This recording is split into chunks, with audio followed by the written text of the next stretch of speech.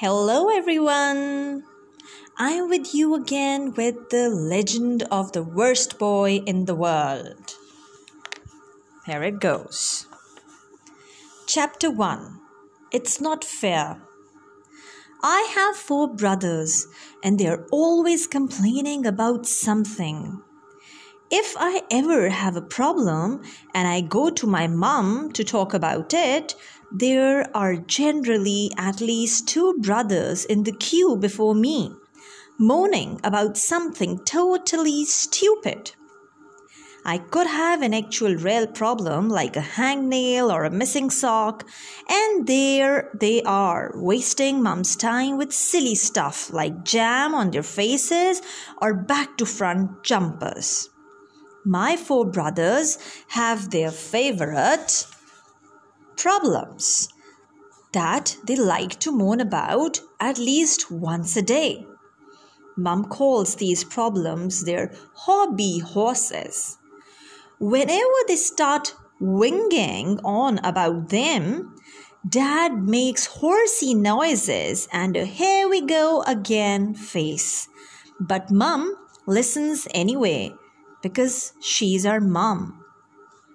Marty is the oldest brother, and his hobby horse is that he is never allowed to do anything, and he might as well be in prison.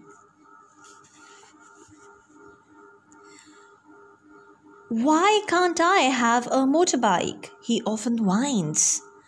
I'm 10 now, and that's nearly 16. If I had a helmet on, the police would never notice. Or another one is, why can't I have a full-sized snooker table in the garage? It's only full of old tools and a car, nothing important. I'll pay for the snooker table as soon as I become a famous football player. Dad sometimes comes into a room just to hear Marty complain about something. He says that Marty is far more entertaining than any television show. Snooker table, Dad chuckles. Marty, my boy, you are cracking me up. This is not what Marty wants to hear, so he storms off, sulking.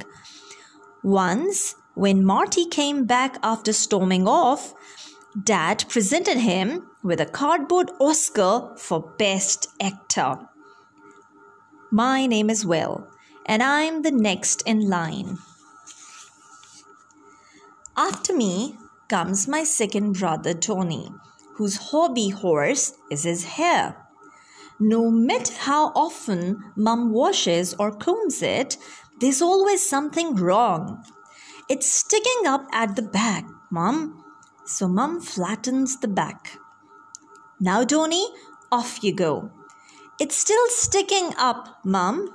No, it isn't. You're having hair hallucinations, Tony. Go on now. You'll be late for school. I can see a hair sticking up. It's definitely there. The girls will see, and I'll get a nickname. Sticky Up Woodman, they'll call me. It'll be horrible. And so, Mum gets out a water bottle and sprays Tony's head. Better? I suppose. This happens every second day. On the other days, Tony wants his hair to stick up because he thinks it's cool. Brothers 3 and 4, Bert and HP, have invented brand new words so that they can wing more efficiently. Bert's new word is Caneva, as in Caneva bar of chocolate.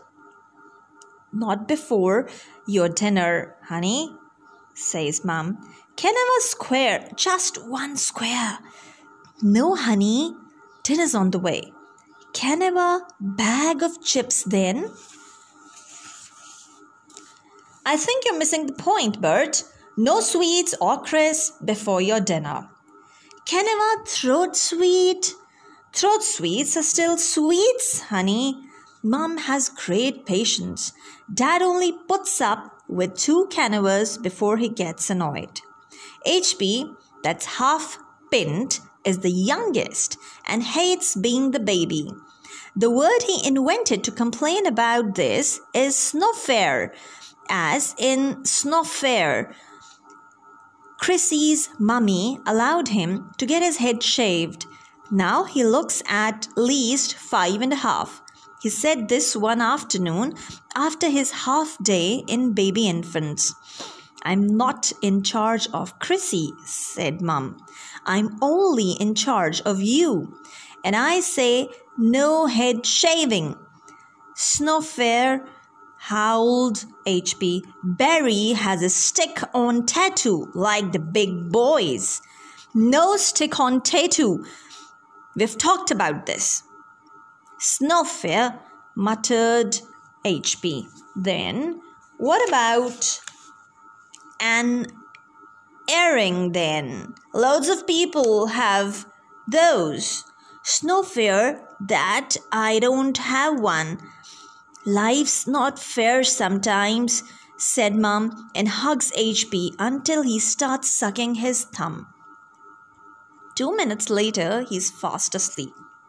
Sometimes HP talks in his sleep. Guess what he says?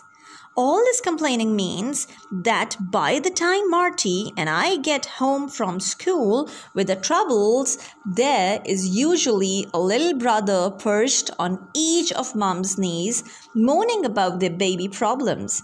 And even if miracle of miracles, there is a free knee, Mum is usually on autonod by then anyway. Autonod is when grown-ups don't really listen to what a child says. They just nod every 5 seconds or so until the child goes away. So Marty and I decided that we had to target another grown-up to talk to about our problems. Dad was the next target. But sometimes he works so late that we don't even see him before bedtime. Marty reckoned that Dad only had time for one set of complaints, and that set should be his.